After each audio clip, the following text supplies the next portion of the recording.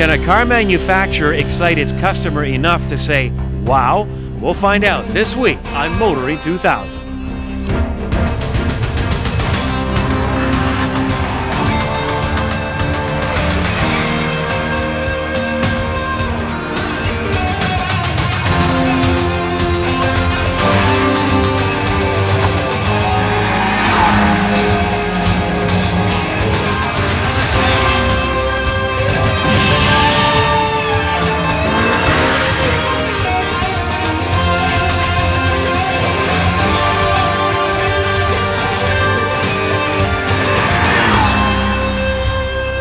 TSN's Motoring 2000 is brought to you by Quaker State Motor Oils, formulated for the vehicles you drive and the way you drive them, and Midas Car Care, the way it should be.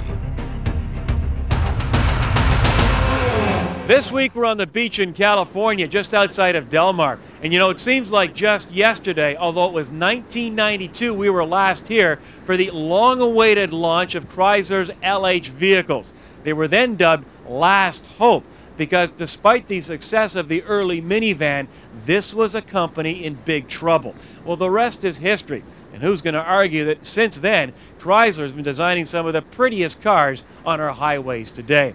Well, once again, automotive journalists from around the world have come here to California to check out what many believe is the most anticipated and the most talked about car in Chrysler's history.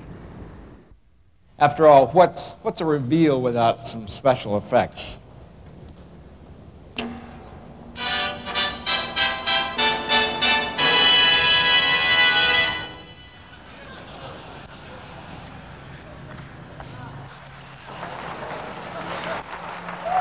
This was the scene at the 2000 North American International Auto Show in Detroit, as Chrysler had some fun unveiling the PT Cruiser collection. Now, the PT Cruiser has triggered lots of excitement since it was unveiled over a year ago at this same show. The front-wheel drive vehicle is now in production in Toluca, Mexico. We really wanted to do something that was going to be impossible for people to categorize. And first thing we get, everybody comes up to us and say, well, what is it? You know, what category? Is it a car? Is it a truck? What is it? And we said, look, you're going to have to help us define, but what we were looking to do was find something that was intriguing enough for the customer that they were going to have to seek you out. It's one of those things that not only is it fulfill the difference of being unique, it's differentiated in a functional way as well, so people can see that they've got room to carry their stuff and they've got room to take their belongings or to do weekend things with biking or other jaunts. So people have really responded. We want to transcend all demographics, all genders, all ages, and the way we tried to do that with the nostalgic style of the vehicle is for a younger customer, for a new buyer, and the younger age groups, it's an all-new vehicle. This architecture hasn't been on the road for ages, and it evokes that emotion, and so it's something totally new. There's nothing on it on the road right now that looks like it. At the same time, we don't violate our older demographics. This car has a very familiar feel to it because of that exact same architecture, that exact same nostalgic styling. So we actually get the best of both worlds, the best of the old school and the new school. What it means specifically to the Chrysler brand here in Canada is it really is, if you will, the biggest step for us this calendar year in terms of the rollout of new product. It's going to, it's a real head turner. We say it's a love-hate relationship with this product. The people either love it or they don't get it, they dislike it, they wouldn't come in our showrooms anyway. And we're rolling it out here in California because California is a very import-focused market, and we feel if we can win over California, we can win over Vancouver and the Maritimes and clearly the rest of the provinces across Canada. The overall gesture of the vehicle, we slant this whole hatchback forward. It gives the vehicle direction, it gives it motion. Then we flank the rear with a lot of sheet metal. We've got this huge expanse, like a large door. That gives us a couple of things we want to communicate. It's the safety, the overall impact of a lot of sheet metal, that this is a strong vehicle, it's secure, it's confident. At the same time, it gives us a nice canvas where we can really accent some of the features like the wing badge medallion here that's incorporated into the release latch. You've probably heard this before. There are many say, well, it's built on a neon platform. It's simply a neon with different clothing. Sure. And in fact, that's not even the case. It's an all-new vehicle platform. 18% of the components are shared between the Neon and the PT, and those are mostly fasteners and knobs and switches. So the majority of the stuff is all new. It's an all brand new suspension system with a patented rear end suspension system. The interior is all new, and there are no sheet metal parts that are compared between the two. Well, we didn't set out to develop it from a hot rod perspective. Yes, there are some cues for the 30s and the 40s, kinds of retro cues, but what we developed is an everyday vehicle for everyday customers. Good ride and handling, very adequate performance, but outstanding versatility and functionality. In the front, we really wrap this fender along close and tighten up this part right here. We want to get this as close to the wheel as possible, again, to emphasize the wheel and tire package, and wrap that fender right around. And then we shroud the bumper. We want to accent the bumper to give it that toughness. This car is more of a hybrid vehicle. It's got a lot of car qualities and truck qualities, and we wanted to capitalize on both, and that's why we accent the bumper. We're definitely going to sell a lot. We'll sell as many as we can make. Right now demand is extremely high. We've had over 10,000 people in Canada come forward and say they want to learn more about the PT Cruiser. Our first year we should have 9,000 to 10,000 coming into Canada, and as we go forward, production will increase. And the best consumer or buyer is a happy owner that's driving the vehicle on the streets of Canada, because wherever they go, they're going to have to play the 20 questions. What is it? Who builds it? Where'd you get it? How much did it cost? How do you like it? And we have one simple statement that we'd like our consumers to do, is that smile and say, wow. Okay, that's what it's all about. You could see a Gen Xer buying this and putting some really bad graphics on it and a big pipe out the back and slamming it down low. And I could see his father buying one, or his grandfather, and putting flames up the front. So they got a unique car. The street-smart guerrilla fighting PT Cruiser, it doesn't even know what battle it's fighting. That's coming up later on Kenzie's Corner.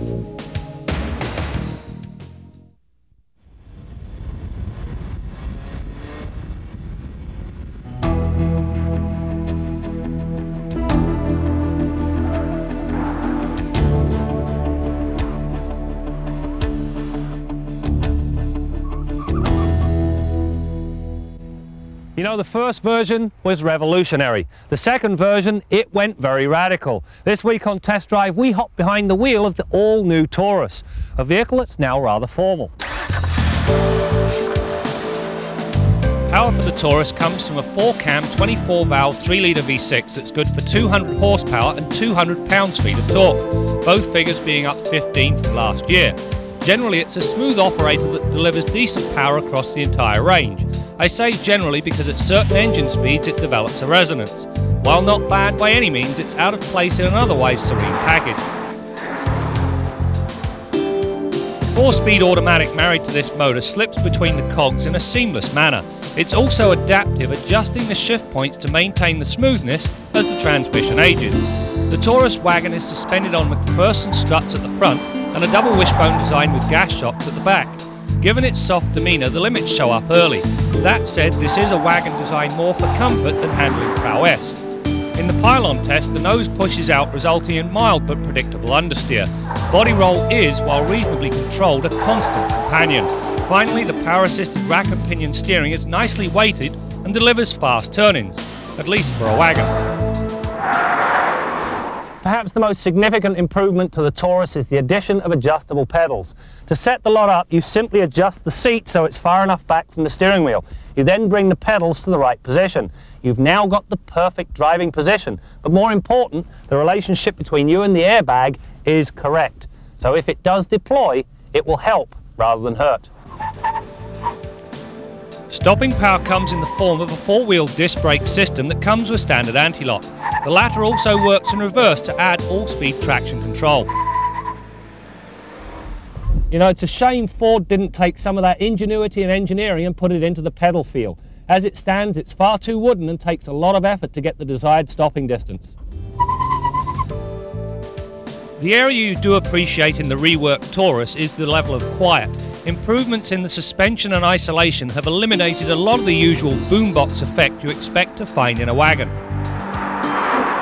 The reason I said formal off the top, well, it's inside here. Everything is very formal and very classy looking. The biggest improvement, however, is the fact that the little tiny fiddly buttons of old that you used to find in every single Ford, well, they're gone. You've now got very large, user-friendly buttons that can be used easily with a gloved hand. Everything else, well, the ergonomics are about as good as they get. The really neat part, though, is this center console that folds out.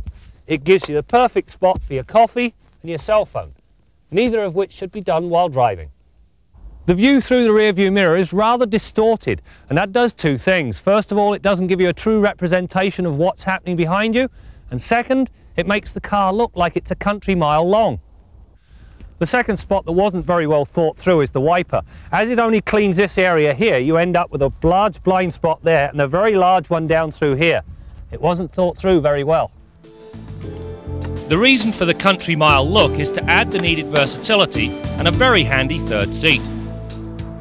While Ford are busy touting the Taurus's 5-star frontal crash test rating and their new personal safety system, they forgot all about rear seat headrests, and that could just prove to be the biggest pain in the neck.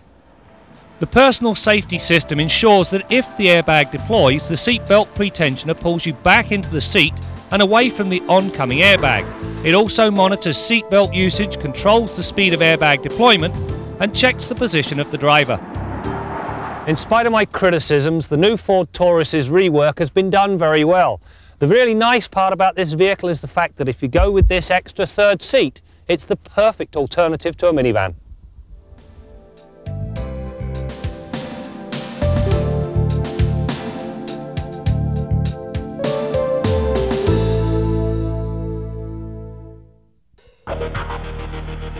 Recall announcements are a fact of life in the automobile industry, but very seldom make the headlines. But there are exceptions.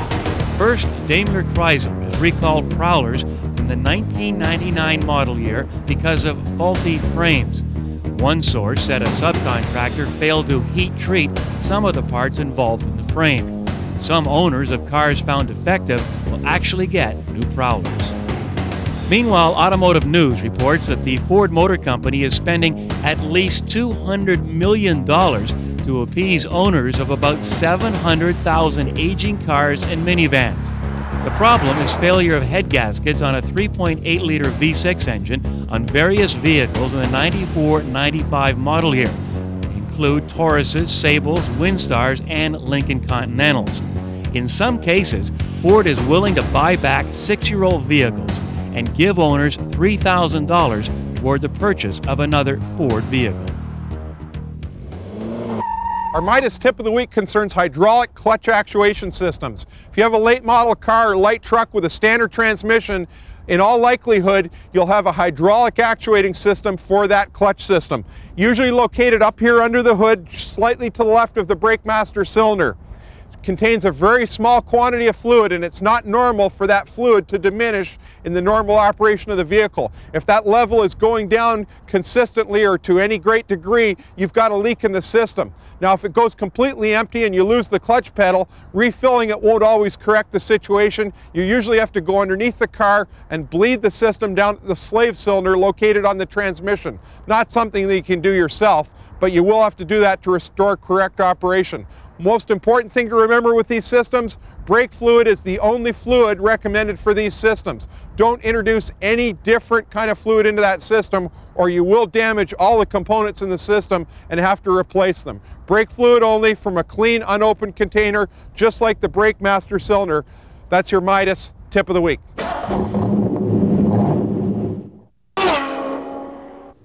Well, obviously Chrysler is excited about their new PT Cruiser, but as I mentioned earlier, automotive journalists from around the world are here to get their first glimpse of this car in the flesh. So we asked a few about their impressions.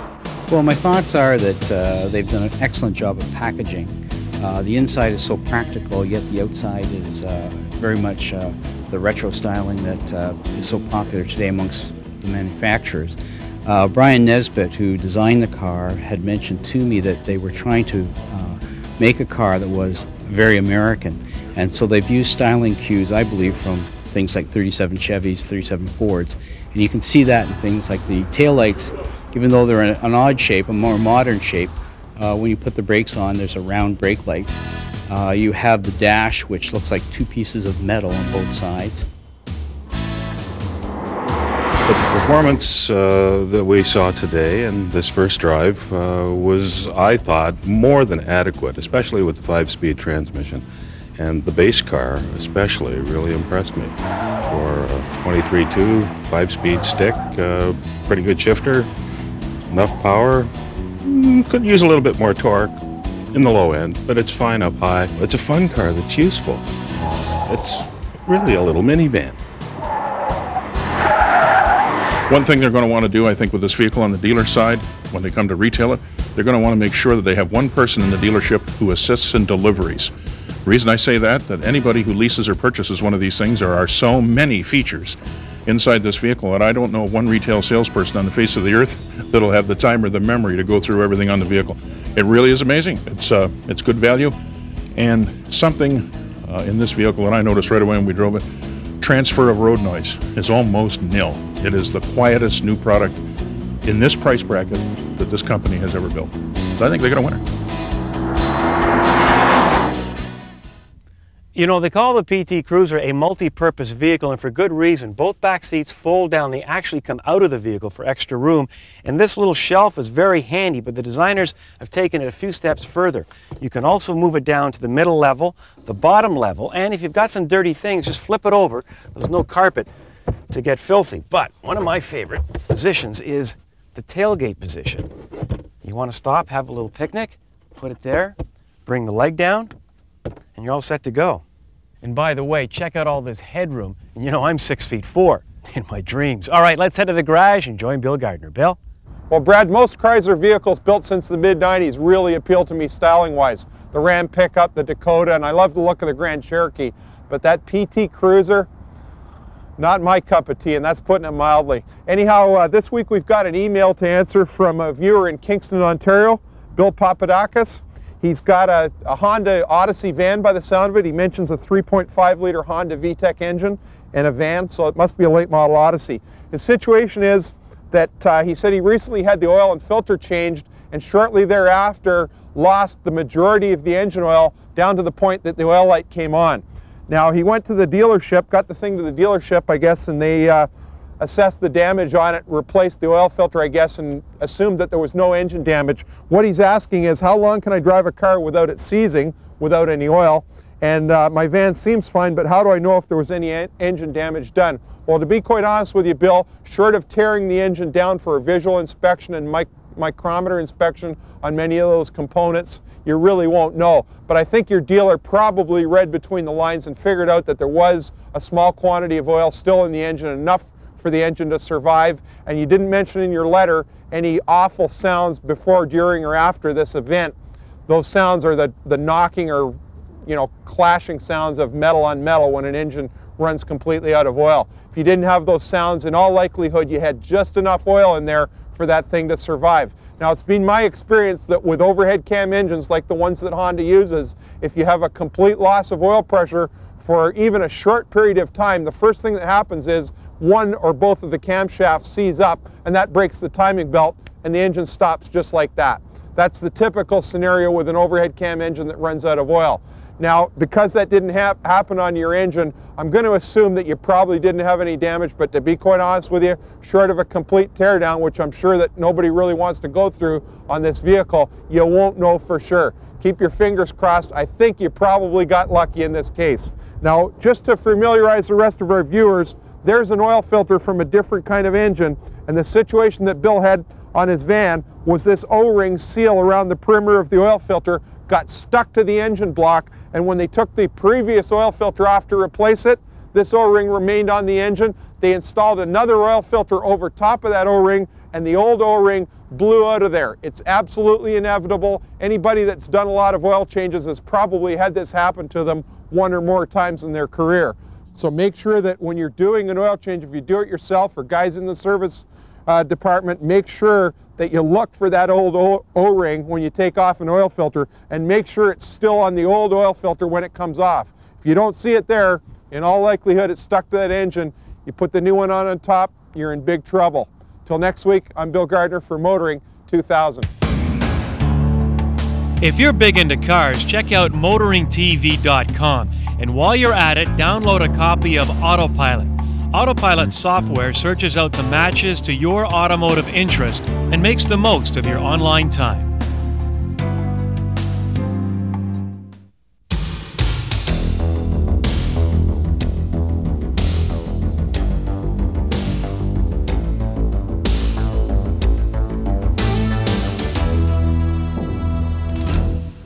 Okay, so the PT Cruiser is a really cool looking car. It looks like a 1940 Willys panel truck, but never mind. Everybody loves this thing because it's a car, it's a truck, it's a minivan, it's a sport utility vehicle. But I'll tell you why everybody loves this car. It's pretty simple. This is a hatchback. I mean, the hatchback's the most intelligent form of car ever designed. It's compact, doesn't take up a lot of room on the road, but because it's got lots of room, it's got this thing you can stand under, you don't get rained on, the seats fold, there's lots of room for your stuff. So why don't we have more hatchbacks? Well, it's simple. Now, don't get me wrong, some of my best friends are Americans. I wouldn't even mind if my sister married one. But they won't buy hatchbacks. I don't know why, it's some kind of downscale image. They think hatchbacks are cheap or something, I don't know. But think about it, why do they like sport utility vehicles? Basically, SUVs are hatchbacks. They make so much sense. But down here in the States, you can't throw a Volkswagen Golf off buildings on a people. They won't buy them. You think of something like that Corolla liftback a few years ago? Great car. Americans didn't want any part of it. And let's not forget, My American Motors Hornet hatchback. So the most important aspect of this car, why it's going to be so significant to the market, finally, here's a hatchback that even an American can love. I'm Jim Kenzie. Well, Jimmy is right. The Americans will buy the PT Cruiser, so will the Canadians, and the Europeans won't be far behind. And as the young designer Brian mentioned earlier, this is a car that should appeal to both young and old. Well, us old guys are fond of talking about how good music and automobiles were in the good old days. My opinion has not changed about music, but you know, I don't want this to sound like a commercial, but thanks to companies like Chrysler, the young people today will get a chance to drive cars that look cool, are fun to drive, and come with modern technology. And it doesn't get any better than that. That's it for now. We'll see you next time out as we continue to bring you more stories about cars and the people who drive them.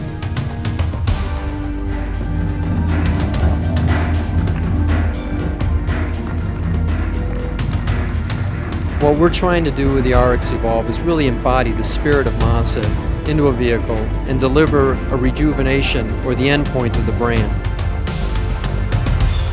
TSN's Motoring 2000 has been brought to you by Quaker State Motor Oils, formulated for the vehicles you drive and the way you drive them, and Midas Car Care, the way it should be.